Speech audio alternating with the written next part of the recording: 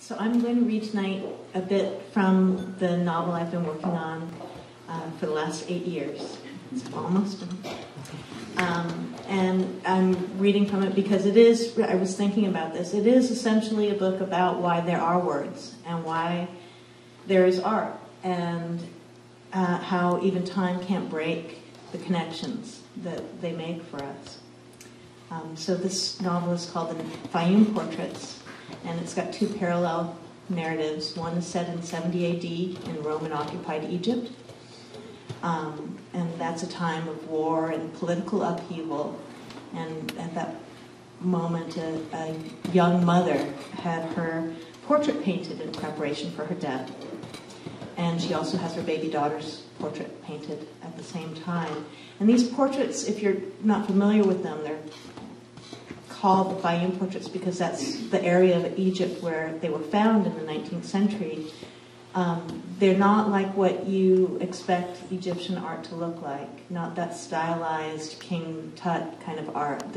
These are very realistic portraits of people you feel like you would recognize on the street. And they were only done for about 300 years until the rise of Christianity. And they were done so that they were to memorialize individual lives and to give the spirit of those people a chance to attain immortality.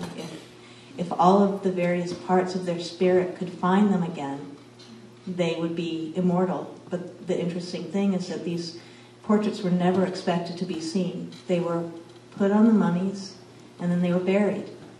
And they were not intended to ever be seen by anyone again. So it's a complete fluke that we see them now. And in fact, they're the oldest examples of ancient portraiture that we have extant. In any case, the second narrative of this novel that I'm writing is about a San Francisco librarian who, at a critical moment in her life, she's a single mother and of a teenage daughter, she sees some of these portraits, the portrait of the young mother and her baby in a book, and decides to go to Egypt to really see them, to see them in person for herself. And she goes during the summer of 2004, which is also a summer of a time of war and political upheaval for this country and for the Middle East. So the scene I'm going to read, Eve, the librarian, has just arrived in Cairo at 3 o'clock in the morning. And because her hotel isn't going to open for several hours, her tourist escort has basically left her at this historic souk, the Khan al-Khalili, to wait for hours until her hotel will open.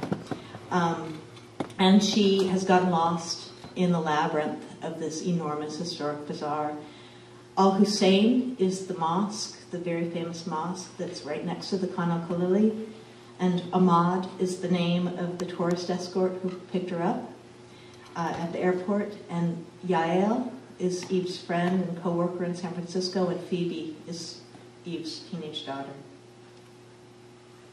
She lurches down the narrow alley, yanking her suitcase forward, trying to seem as though she's not hurrying through the dark, not afraid, heading for the lights of what she hopes is the square.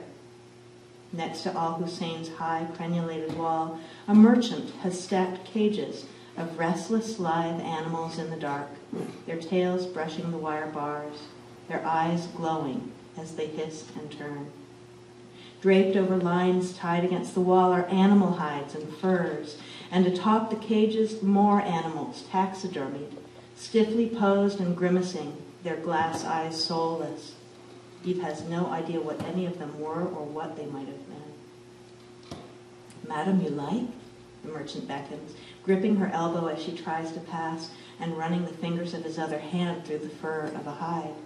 Tawny, long-legged and small, it had been some kind of antelope or deer, maybe. "Very rare," the merchant says under his breath, stroking the dense, napped fur. "Dorcas gazelle," he says, almost whispering, a finger held conspiratorially to his lips. Eve feels his warm, tobacco-pungent breath on her face. He has her by the arm. She does not want to be uncivil.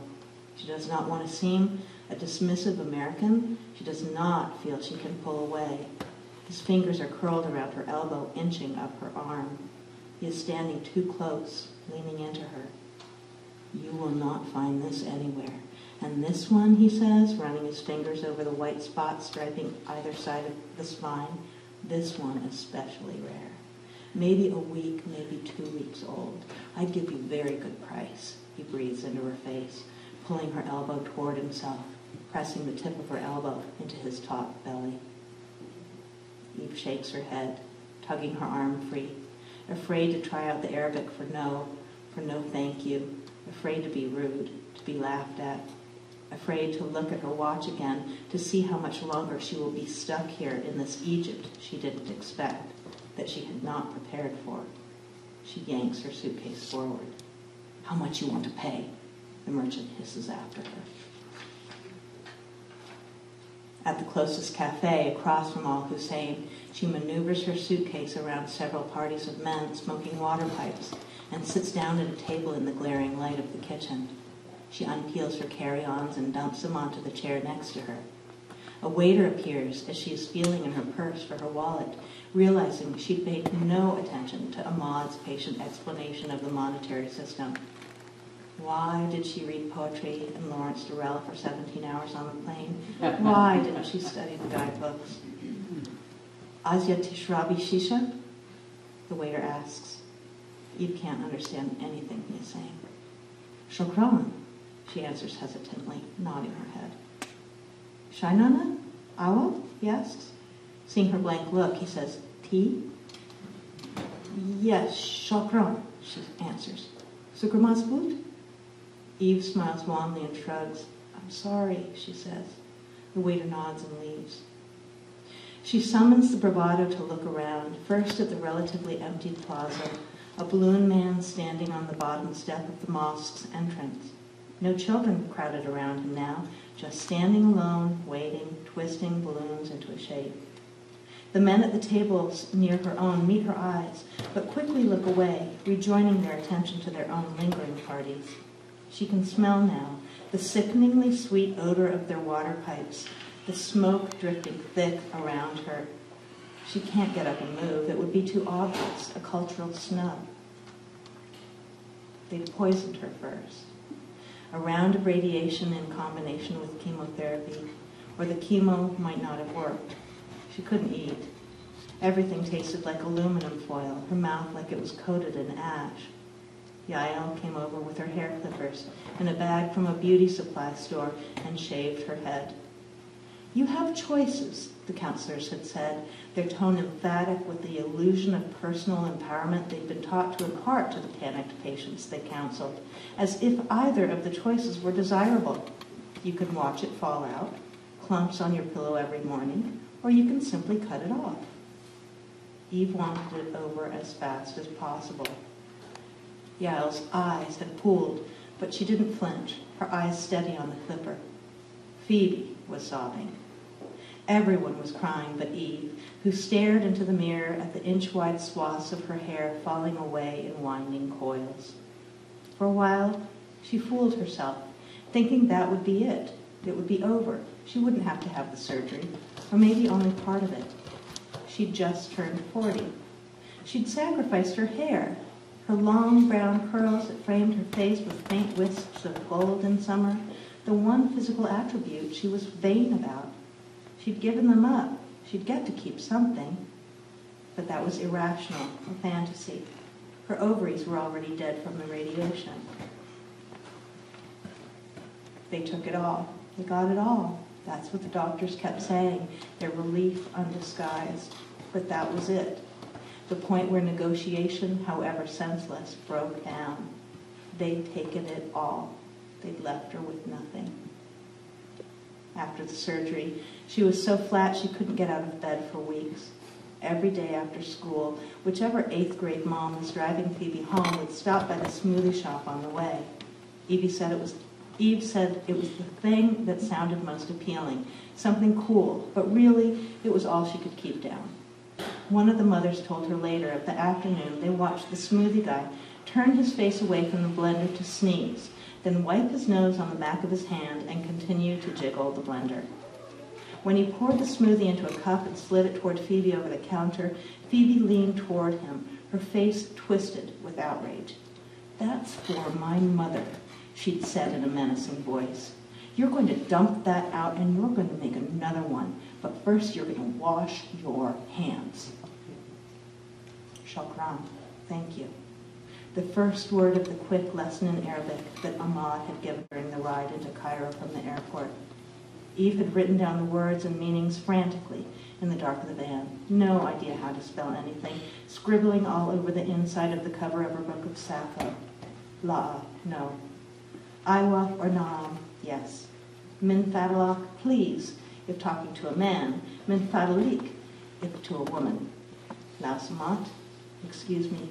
Sabah al-Khair, good morning. Yom Sait, good day. Anamid Asifa, I'm sorry, forgive me. Mumkin Tisadini, can you help me? Insha'Allah, God willing. Insha'Allah. Egyptians say it all the time, Ahmad had told her. If you say, see you soon, your friend will say, Insha'Allah. The waiter returns, carrying a water pipe, which he sets on the ground beside Eve's table. It is a gaudy, monstrous thing, 2 feet tall, with a bulbous red blown glass base filigreed with gold designs, an ornate brass pipe stem, and a corded silver hose wound round with blue threads. The waiter holds a small metal tray on which a few chunks of burning charcoal are pulsing white at their edges. He lifts them one by one with a pair of tongs and places them on the brass plate under the foil-lined bowl of the pipe. Shisha. That was the word for water pipe. That's what the waiter had said, Eve realizes. She'd agreed. She'd ordered it. Another waiter comes with a tray, setting down on the table a tiny teaspoon, a small metal bowl of coarsely granulated sugar, and a clear glass of water just past boiling, on the surface of which float whole leaves of fresh mint. He expertly scoops several spoonfuls of sugar into the glass and gives it a quick stir before walking away, tapping the empty tray against his pant leg. The mint swirls around and around in the glass. Tofa okay? The first waiter asks. Okay, Eve says helplessly, again not knowing what she's agreed to. She watches, unable to bring herself to stop him, as the waiter takes a wad of tobacco from a small cardboard box and inserts it into the shisha's clay bowl. Lifting the end of the pipe's corded hose to his mouth, he sucks in his breath and exhales a puff of smoke. Raising his eyebrows, he glances at Eve. It's a demonstration. Yes, I see. Thank you, Eve says. Shukran. She adds quickly, hoping he'll go away.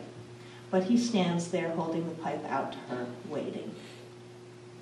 She takes the offered pipe, a limp silver snake with a wooden filter, glancing again at the other tables. There are a few women here and there, but only the men are smoking. How to cover for herself, how to say, I'm so sorry, I didn't realize. I'm a woman, I have cancer, I can't smoke.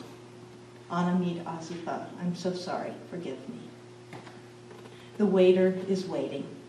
Eve lifts the pipe to her lips and breathes shallowly in, holding the smoke in her mouth. Everything about it is awful. The smoke harsh and cloying, sweet in an acrid, nauseating way. It tastes artificially of apple.